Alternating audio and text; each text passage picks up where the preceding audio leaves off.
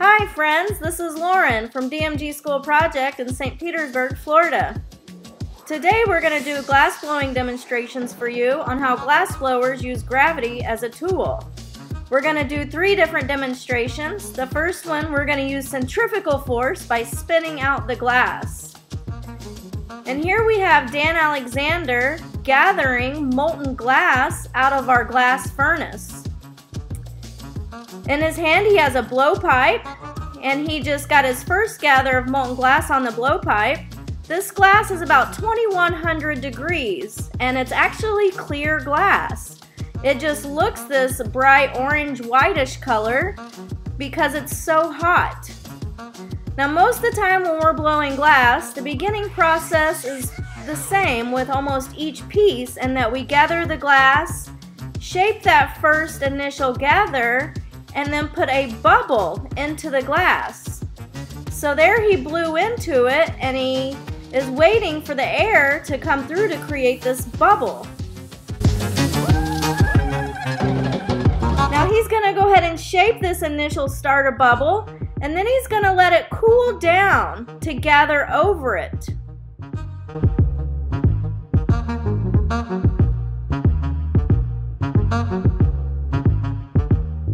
Now that we have our second gather, we're going to do the same thing in shaping this glass, expanding that bubble a little bit,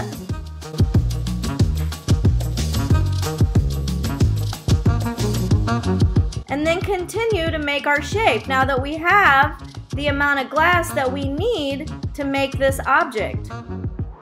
Now remember, we're talking about gravity here, and you can see that anytime he moves that blowpipe, gravity is affecting it, and you'll notice he's always turning.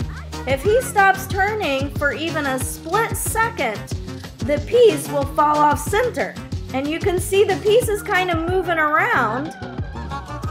And that piece is moving around because it's following gravity. It's molten glass. So this glass here is probably about 17 or 1800 degrees. And he's going to hold it straight up and down, as you see, with the glass in the air, and that creates a wider bubble shape, almost like a bowl. And he made that bowl shape just by holding it up and capping the glass, which is how most bowls are made, as gravity plays a huge role in that. And here we're going to put a foot on the bottom of this bowl. And again, we're going to use gravity to let this molten glass drip onto the bottom to create this foot. Now the glass that we're dripping on is about 2000 degrees, and the bowl itself is probably about 1200 degrees. So you can see the temperature change of the color of the clear glass. The hotter the glass, the more orange or whitish it is. And the cooler the glass, you can see the true color. So we see that that bowl shape is clear, and the foot that we just put on the bowl is the hottest part, and it is molten. And now you can see that it's kind of frozen up or become a solid, and we're going to do a punty transfer, which means we are going to take this bowl off of the blowpipe and stick it to the punty pipe, so then we can shape the top of it. This piece of equipment here that we're going into is called a glory hole, and this glory hole is known as a reheating chamber for the glass.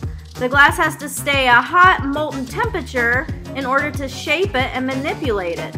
And again, using gravity here, he's turning with a pretty fast and forceful turn here to open up that bowl.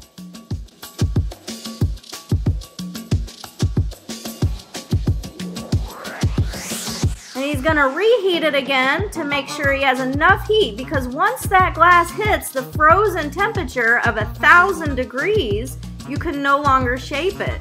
So this glass has to stay well over 1000 degrees to continue to shape it.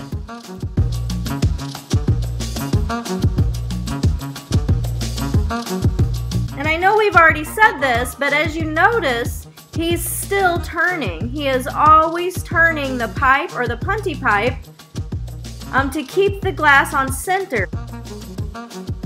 So now he is going to use centrifugal force and spin that out into a plate. And then now we're going to use gravity to let it fold down the lips of that plate and give it the scalloped looks around the center. So here it is again. You can see the centrifugal force and gravity creating the scallop shaped bowl. Wow, ooh la la.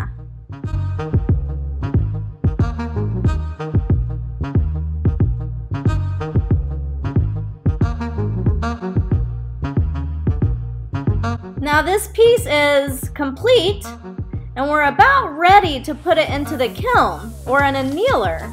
So he's gonna break it off here and I'm gonna catch it with Kevlar gloves and a Kevlar hat on my hair so that my hair doesn't burn. And we're gonna put this in a 920-degree kiln. Now we're gonna do the second demonstration, which is actually swinging out the glass to elongate it. Now, as we had talked about earlier, the beginning process of most every blown piece starts the same. We gather the molten glass out of the furnace onto the blowpipe, and then we put that first initial starter bubble into that molten glass.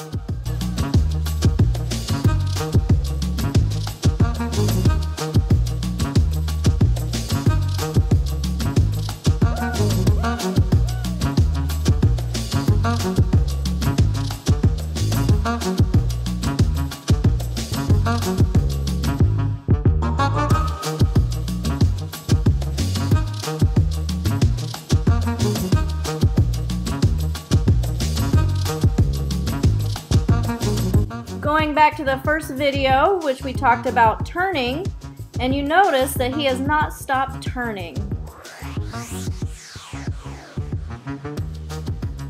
This tool that he's using, this table, is called a Marver table, and it shapes and cools the glass at the same time.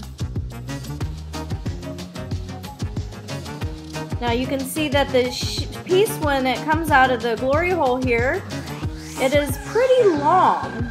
It's an elongated bubble, and he's gonna go into a mold here that's about the same shape as that elongated bubble. And this mold has that textured look. It kind of looks like mountains along the glass now. And he's holding that pipe at an angle and letting it basically drip down.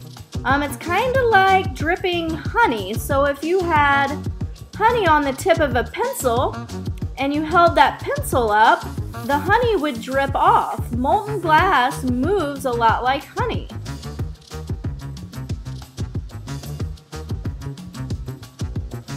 Again, here he's holding it up and letting it elongate just by using gravity.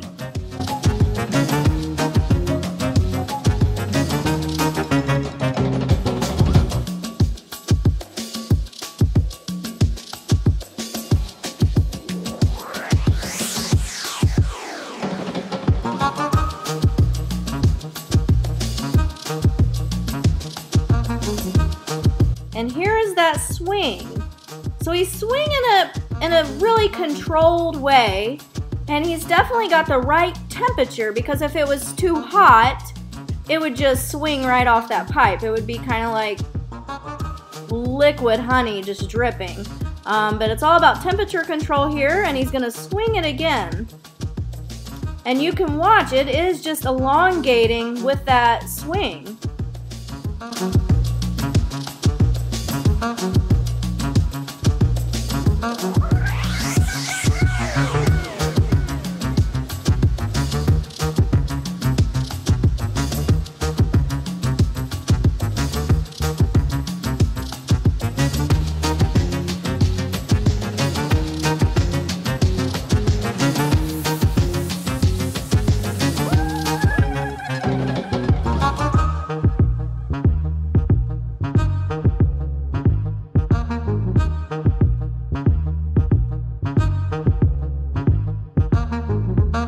Now that he has the length that he wants, he'll continue to shape it.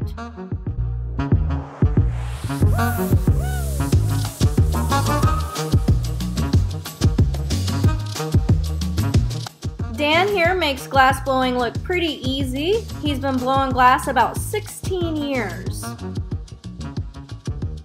And we're going to do that punny transfer again, the same kind of punny transfer we did on the bowl, where we take it off the blowpipe and put it on a punny pipe. That way we can shape the top or the lip of the piece.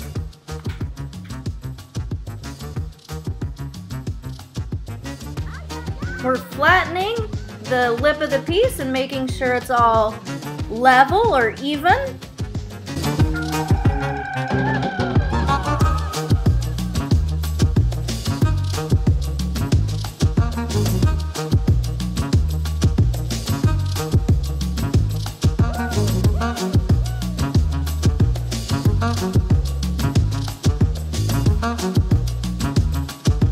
And now we're ready to put it in the annealer with the other piece. Now they'll go in the same kiln. Again, that kiln is 920 degrees. And we'll anneal these pieces for about 30 hours. They'll come down to room temperature slowly.